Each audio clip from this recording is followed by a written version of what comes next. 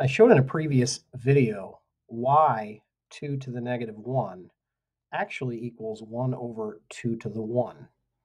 Or, for example, 2 to the negative 5 is the same thing as 1 over 2 to the 5. Let's see this in practice, though. And what does it mean when a question asks us to simplify an expression by creating all positive exponents?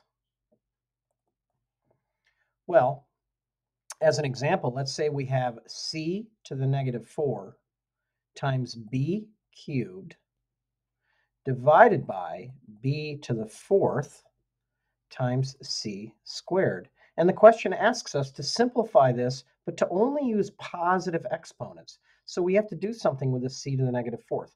Well, we know from our rules that c to the negative 4th is just 1 over c to the 4th, which means all we have to do is stick it into the denominator if it were in the numerator.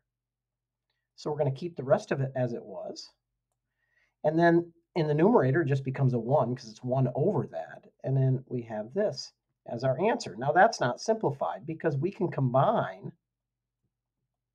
the c's with the exponents in the denominator to c, in our rule there is that becomes c to the 4 plus 2. So that's c to the 6th times b to the 4th. Are we done? Not quite yet. We still have to simplify because this b cubed can cancel out with this b to the 4th and become 1 in the numerator and just b in the denominator. Okay, and then if we put our b's first, we end up with 1 over b times c to the 6th.